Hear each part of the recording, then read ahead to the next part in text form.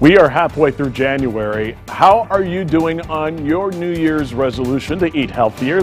Past couple of weeks, our local MasterChef Legends champion Kelsey Murphy has been here to help out with some ideas for healthier breakfast and lunch ideas. She's back this morning with a great idea for a delicious and nutritious option for dinner. Yes. I walked over here and I said, I'm eating this today. It looks good. This is a pork tenderloin, but we were talking about something honey Dijon, right? Yes. Yeah. So pork tenderloin is basically like your vehicle to add flavor to. Right. You know, we all grew up with pork, and I mean, I'm sorry, Mom, you're watching, but like it was kind of dry. So I want to teach everybody how to kind of zhuzh it up a little bit, add some flavor, zhuzh it up. With the salad, right? Yes. Yeah, with a farro salad. Okay. So we are talking healthy. Farro is a really awesome grain. It's kind of like barley, okay, but again, it absorbs so much flavor to it, so it just fills you up. It's super healthy, filled with fiber, filled with protein, and it just takes on any flavor you put in it. Let's get started. So let's get started. We're going to do the marinade, and we use the marinade for the pork and the farro. So that's really the benefit of this, is you do it once and use it twice. Okay. Once and do it twice. Use it once, do it twice. So we have honey. So that's the honey. We've got Dijon mustard, and then we've got a little bit of balsamic and a little bit of soy. I know that sounds really weird, but it just adds that kind of like salty sweet to the marinade. Okay, and you just whisk that all up. Okay. And then once that's whisked, you add half of it. I've already added some to this pork. You add it just in a zip top bag. Now, how long should you marinate the meat? At least 30 minutes, if you have time. Because some people like to just paste it on and move on. Yes, at least 30 minutes.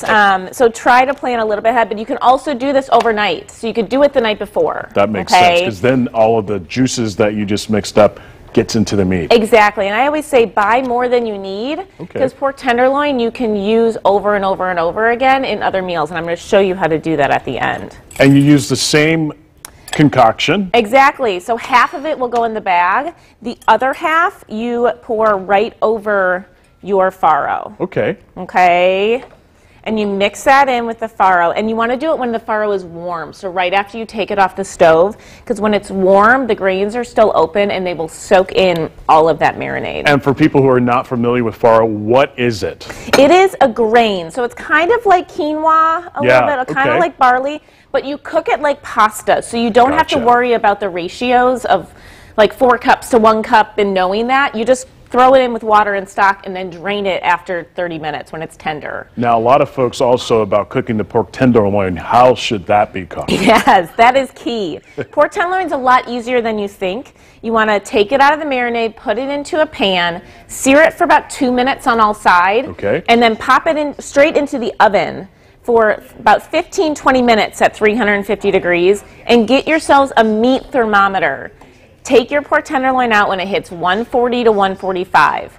Pork can be medium, so you don't have to like kill Cook it all the way. You don't have to kill it. Exactly. You can eat it medium. And very quickly, you have a trick of utilizing this stuff all over again. To utilize this all over. So here we have the farro as the base with the pork tenderloin and some arugula over top. Arugula. Oh, so love it. good. So try arugula. It's awesome. And then what I like to do is the next day I flip it for lunch. So then I use the arugula as the base for a salad. I top it with some farro, and then I chop up some extra pork tenderloin and then add some fruit and nuts to it. And now we have a salad that utilizes all the same ingredients. So healthy, Kelsey. Yes. All right. This is a dinner recipe we have here. Appreciate you coming on this morning. Really appreciate it.